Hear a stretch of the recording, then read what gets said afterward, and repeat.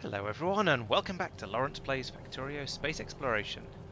I've had a busy time recently and I've been doing stuff both down on the down at ground level and up in space, so we'll touch on that in a moment. The first thing I've been doing, as you can sort of see here, as I'm heading out further into the wilderness, is I've been extending the borders out a little bit because well, various reasons that I'll get onto in a little while.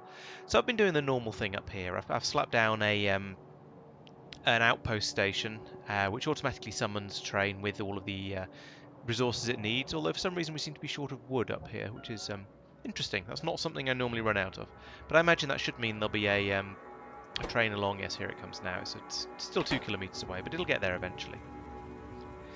So in order to finish this off, I need to put down a couple more of the roboports, so I'm just going to do that before I get on to explaining everything, talking about everything else I've been doing. And that means the robots will then come out and they'll do all of the rest of the construction for me, basically putting in all of these walls. So I've come along here putting in the sort of the basic essentials, the things like the turrets, which you absolutely need for a for an outpost, because without turrets, what would it even be there for? And then I'm letting the robots do the boring drudgery of filling in the all the gaps that are left with the walls on the outside of it.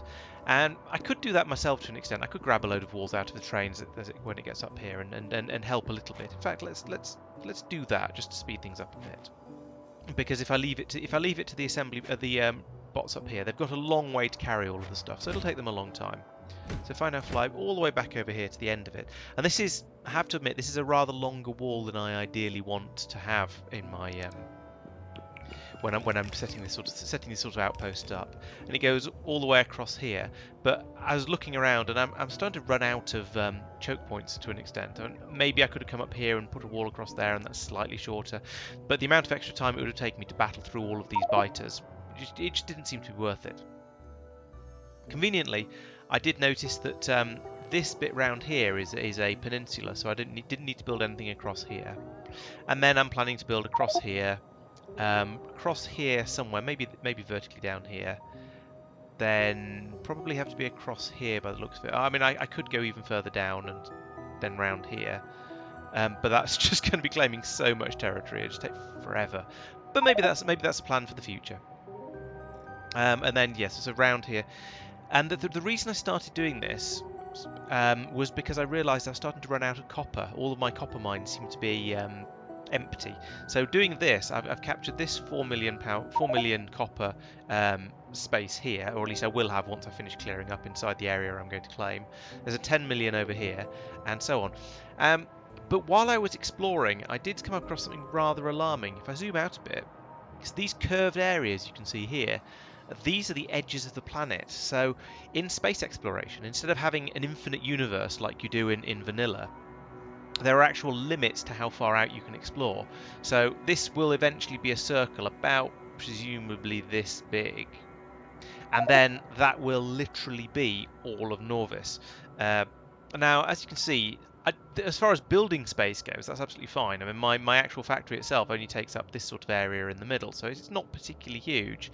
But when you need to start going out further and further to find ore patches for resources, then it's going to make it a bit more of a struggle. That's a stone patch, and especially the copper.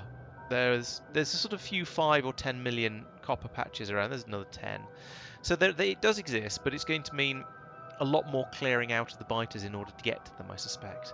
So I'm starting to suffer from that again. But, you know, it's coming along okay. I'm gradually getting there.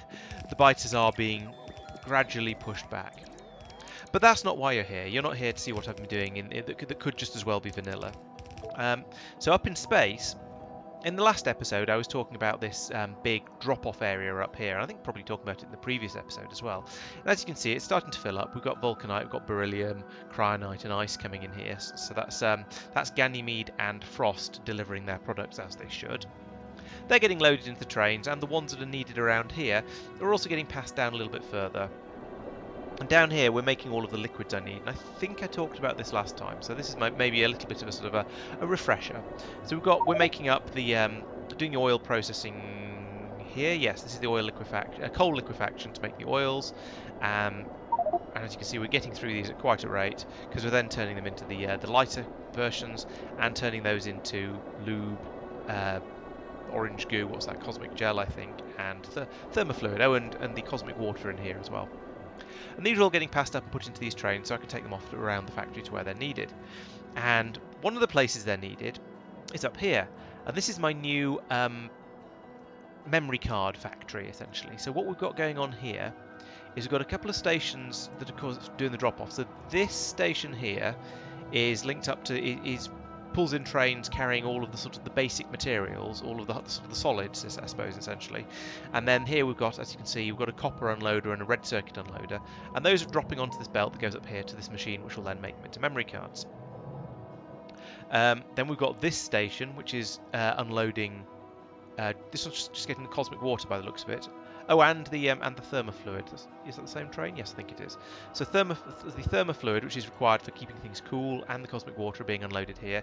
So we fill these tanks up, and then once they start to empty to a certain extent, we've got these combinators that are saying if it gets down to less than 10,000, essentially call another train. So what I've done, this is similar to the way I was doing it with the rockets.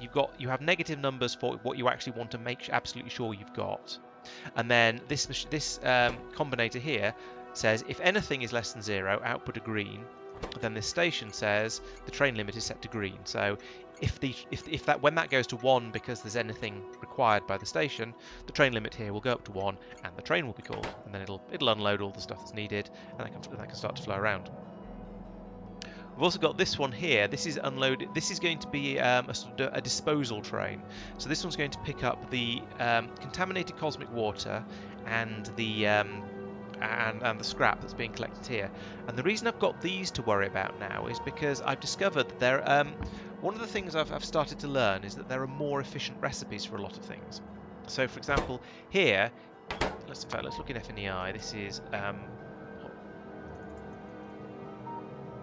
is making the polished data storage substrate. So you can do that the way I've been doing it before, which is where you take a rough data substrate and then polish it with the chemical gel, and that produces a polished data substrate. And that's great, that works, that's what I've been doing up until now. But a bit more efficient is to use cosmic water on it, and then that will produce again the same polished data substrate. In both cases it's a 1-to-1, but it also produces scrap and 5 contaminated cosmic water. Tiny amounts of scrap, but some nonetheless. And so this one I can then send off to be recycled somewhere, and that will turn it back into. Most of it will be turned into cosmic water, and we'll get a little bit of sludge around. So essentially, this makes the whole system much more efficient. So instead of churning through as much of the liquids as I was before, it'll all get recycled, and that means bringing up a lot less water in the form of ice. It means bringing up less coal to then be turned into the gases in order to be turned into either one of these two. So essentially it's going to make things a lot more efficient in the resources, especially on the coal side. So that was something someone suggested in the comments, and yeah, they were quite right. It's a bit more complicated because I'm going to need to have this shipped off to some sort of recycling facility, and that is something that I haven't built up yet. It also means that we're going to be spitting out loads of tiny amounts of scrap. As you can see, I've got 12 in here after having made presumably a very large number of memory cards, which are shipped down to one of these. Here we go. Made 150 memory cards. It's produced 12 scrap. No, more than that. 336 memory cards, and it's produced 12 scrap. So you see, it's not producing particularly large quantities of it, but it is going to be a thing that needs to be dealt with appropriately. I've also got the chillers up here that are producing the colder thermofluid that I'm going to be using in these supercomputers, and these are the ones that are going to be recycling the memory cards. So I'm going to ship them into here as well, because I want to keep all of the memory card stuff in the same place. So I'll bring in the memory cards, they'll get formatted here by these machines, and then dropped out onto this belt, linked up with the ones that are being made somewhere. Oh yes, linked up here. Oh right, yes. So they come around here. Then this one will put them in if there's space, and then they'll get passed around. So the priority will be the reformatted ones, but we'll make new ones if required to keep the belt full. And hopefully that will keep things ticking over nicely. So I'm going to need to have a filter on the input here that's going to sort out the so when I bring all the memory cards back, it'll sort out the ones that are already blank and okay to use again, and the ones that need to be reformatted. And then down here, as you can see, I've got a splitter that's splitting out the broken memory cards, the ones that couldn't be reformatted properly. And they're going to be fed into this recycling machine here that will produce more scrap, and that's just being dumped onto this belt down here so it can be filtered out and put into these scrap containers. So one of the things I need to do is to build up a recycling plant somewhere. I'm thinking I'll probably put that down, maybe down here, but wherever it is I do put it, it's going to need to do the turning the scrap back into ore, then cooking the ore back into metals again, and then somehow we're going to need to feed them up here and put them back into this system so they just get passed around again and everything ends up where it should do. So whether I have another train bringing stuff into here that needs to be dropped off in this area, I'm not sure. I haven't really decided yet. We'll have to see how that goes and whether I want to just run long belts up here or not. Because what I could do is I could have a train here and then just have a series of splitters filtering out all of the things that are getting brought back in along here. That might be quite nice as a sort of a way, somewhere where I can just dump stuff and have it go back into the system. As you can see, this whole area is powered by these new advanced solar panels I've got up in here, and they produce loads and loads of power, so we're absolutely fine for power up here. Admittedly, none of this is running. When it kicks in, I may need to rethink this a bit and put some more in. So one of the things, as you may have noticed, this isn't running, and that's because we've run out of these rough data substrates. So those are getting fed up along this belt here, which comes from this rocket here.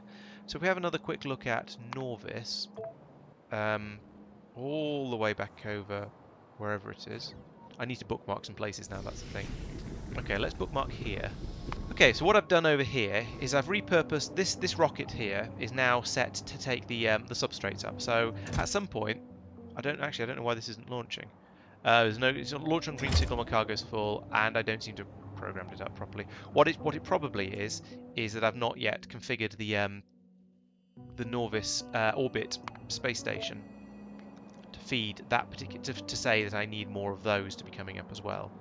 So let's do that if I can remember where it is. Oh, there's the transmitter, and there's the thingy. Was I putting these in a particular order? I probably was, never mind. So this is the rough data substrates, minus 1,000. Okay, so that should summon in a rocket, and then all of this will kick off again, and we'll get loads of those circuits coming through. So I don't need them urgently yet, but that's something I need to do. So yes, I've got my space trains all running happily. They're taking the appropriate things around. This does all seem to be working, which is nice. I'm very happy to see it does seem to be ticking over as it should. So that's the memory cards. The next thing I started thinking about is mirrors. So there's a couple of notes here. Let's find out mirrors. These things. This is another one of those things where there's multiple ways to make it. So I can either use heat shielding loaded all of these things in relatively large quantities, or I can use them in smaller quantities. And see the glass has got down to 3. We've got the same number of low density structures. We lose the heat shielding. We lose all of the iron. We've halved the lube, but we do now need iridium and a bit more chemical gel.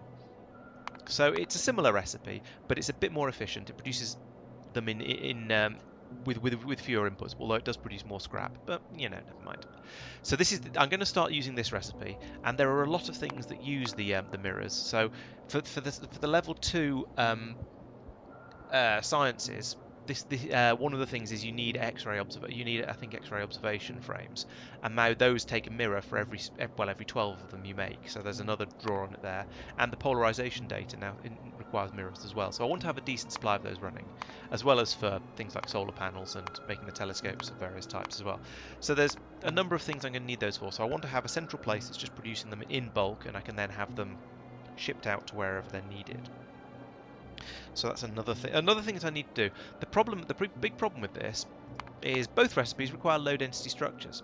I don't have those up in space yet. I mean, I do over here. They're being brought up in the old rocket in relatively small quantities. But what I mean is for the whole new, better system that I've got going on here, we're not bringing up low density structures.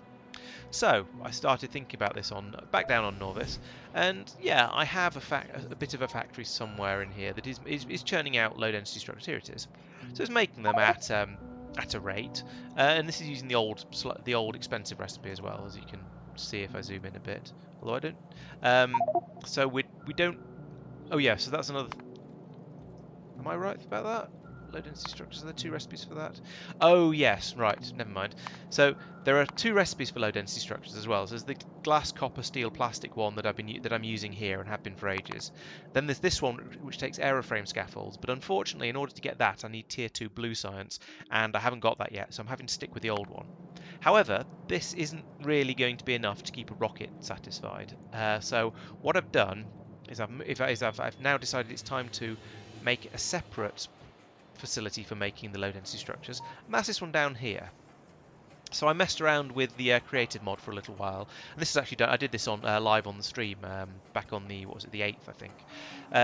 And so I built up this facility down here, and what we've got essentially is these assembly machines that are being fed all of the resources that could possibly be required, and then turning them into low density structures that are being fed out at a gradual dribble. So the way my original design for this wasn't using the beacons, so there was about, I think, about 5 times as many assembly machines in here, spreading out all the way across to about here, and they were still only taking in about 1 yellow belt of each, well, 1 half yellow belt, no, 1 actual yellow belt of each resource. But they were all chock full of the productivity modules, so I was producing as much as I possibly could with that level of input. With the beacons, I redesigned the whole thing a bit to put the beacons in the middle and to try and get it as efficient as possible. So as you can see, this one is affecting all 8 of those assembly machines around it, then this one's getting the next 8 and so on. And this means I can then run them with the 4 speed modules and the 4 efficiency modules. That means that they run a bit quicker, meaning I don't need to have anything like as many of them, and it drastically reduces the amount of power they use. So this one is running at normal speed. So the blue speed modules are offsetting the slowdown from the productivity modules, but we're still getting the plus 32% productivity. And then the efficiency modules are then pulling the power usage down to a mere plus 280%. So they're still using almost 4 times the amount of power they normally would, but that's still a lot better than not having those there and having to use massive quantities of them. Now the reason there's so many, even though we're only using about 1.5 beacons worth, is because I intend at some point to come in and upgrade all of these belts to blue belts, and that'll mean I'll get 3 times the input flowing in, and therefore I'll have a bit more output coming through as well. 3 times the output, in fact. And this has been running for quite a long time now, and it's still only got up to about 15,000 low density structures. So this is a slow process. Now low density structures are, well, as the name suggests, they only stack up to 50. So this station is getting close to being, well, not that close to being full. It's about a third full. So it shouldn't take quite as many as it would with other things in order to fill up the rocket. But it's still going to be a massive drain on this and all the resources to get the rocket up and going. As you can see, there's more glass being dropped off there. And speaking of glass, that was another thing I had to boost the inputs of. So I had a bit more fun with the creative mod to design this up. So as you hopefully remember, over here I've got the vulcanite based smelting systems, where we're pulling in all of the ores and the vulcanite and then turning it into whatever we need. Down here I've now added in an extra set of these for glass. So we've got about, are these actually fast enough? I can't tell. Oh yeah, they are just about. So we've got enough stone pouring in here just about that we're now outputting, I think, two blue belts worth of glass straight into the station here, which is all getting loaded into the into the chest as normal. And this is now producing it at a much nicer rate than I was before. As you can tell, the everything here is fully productivity moduled up, and I've managed to squeeze everything being moduled by the beacons as well. And so with the ones up here in the middle, that's getting these ones, and then this one down here is getting the pulverizer and the furnaces just below it. So yeah, that's working nicely and pulling huge amounts of glass through. So at the moment, that is it is a plentiful supply of that. The problem I'm having at the moment, actually, is with and the reason I started going off and doing all that extra exploration is I seem to be running short of copper. So we're actually okay at the moment, as you can see. We've just had a train drop some off, I imagine. But looking at this, you can see all the gaps in the feeds coming out here because it was we had a bit of a gap. This should be a steady. These belts should be completely full as long as there's enough input. So that's why I was going out and exploring and trying to find more copper. The problem is simply that just is the amount of it that's available on this planet, I guess. I'm having to go out further and further to find patches of it and set the mines up. So at some point I might need to think about getting copper from somewhere else, like from another planet. But that sounds like quite a big job. Okay, so as I was saying, that's that and that. I made a list of things to talk about because it's been a little while since I've made one of these videos. One of the other issues I'm having is a supply of blue circuits, and I think that is at least partly linked to the copper shortage. So let's see, this is where I'm making them. Oh no, it's got enough copper at the moment. The main problem is just that you can put in 6 solid belts of copper, and you get out this tiny trickle of blue circuits on the other side because they're just so expensive. I've been having a few thoughts around this. So this is a two-parter. No, they're not called blue circuits, they're called processing units. So one thing I could do, because there's so many different tiers of stuff that go into this, you've got the wires that go into the green circuits and into the red circuits, and the green and red, and then green circuits that go into the red circuits, and then you've got green and red circuits that go into the blue circuits. So that's just asking to be productivity moduled all the way through. So I think one of the things I want to do is redesign my blue circuit production to be using the productivity modules and also the beacons to keep the speed and the energy usage to sensible levels. But the other thing is there's also an additional recipe for producing blue circuits. And this uses holmium, which is something I do have now. I mean, this is something I could start doing. I don't have holmium on Norvis at the moment, though, so there's a little bit of a downside there. But I think it shouldn't be too difficult to produce some sort of system that will essentially to make the blue circuits from including holmium cable as well, and that will make them. I think it's quite a lot more efficient, isn't it? So instead of it halves the number of other circuits you need and the amount of acid, although that acid's cheap, I don't care too much about that and doesn't use very much of it, in exchange for the 4 holmium cables, which is plastic and holmium. So that's going to be a significant saving on making those, and it's going to make everything a lot easier. I wonder if there's extra recipes for. No, there isn't an extra recipe for that one, and no. Okay, so there aren't extra recipes for red and green circuits. It's just the blue ones. But that does make me wonder, actually. Let's see. Could I start making my blue circuits here on Henkisesui and then shipping them back to Norvis as circuits? Do we have all of the ingredients that I need for that? So we have copper coming in. We have stone. We have holmium. We have iron. Do we even need iron? I don't think so. It's basically copper and holmium. And plastic. How am I making plastic here? From oil. Okay, so there is oil as well. I think I might build some kind of massive processing unit building facility out here on this planet, and then ship the blue circuits by rocket to wherever they're needed. That seems like a good way to do it, actually. Yeah, wish I thought of that sooner. Before I started trying to load up a rocket back down on Norvis. Never mind. But yeah, that's something I think I want to do. So I'm gonna put that in my to-do list.